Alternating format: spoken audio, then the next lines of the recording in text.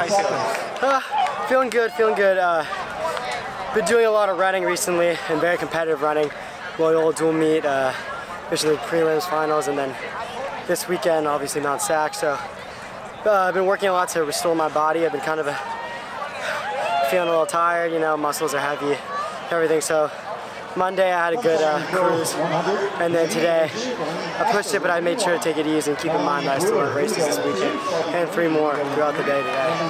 So definitely tried hard to qualify and win, but definitely more in the tank as well. Now you're talking about how, you know, your season is structured. You go up, you take a break a little bit, then you launch at the end.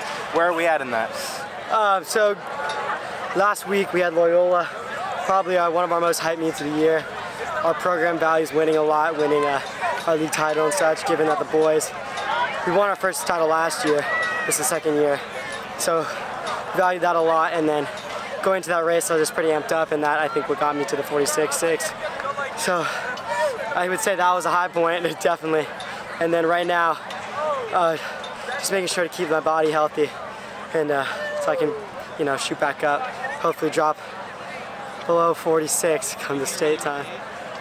How you feeling about your health and your physical state? You feeling good? Yeah, I'm feeling good. Just I've had a whole year, this school year, I've been dealing with problems with my sinuses and stuff like that. So I've had complications with feeling sick, not really sick, but just all those kinds of symptoms definitely have me feeling under the weather, I would say. But as long as I keep that healthy and keep my body recovered, I feel great.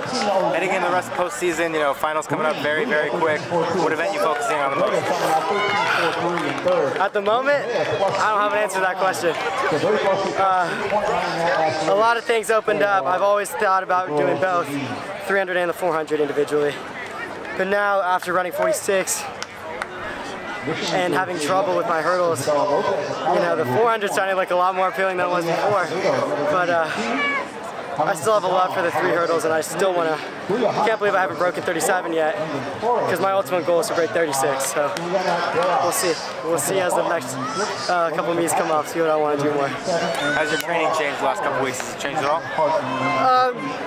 Yeah, it's changed because of all the meets that we've been running. We've been running back-to-back meets. High competition meets as well, so definitely been once again trying to heal up the body, but still getting in solid work. Every Monday our Harvard workouts are no joke.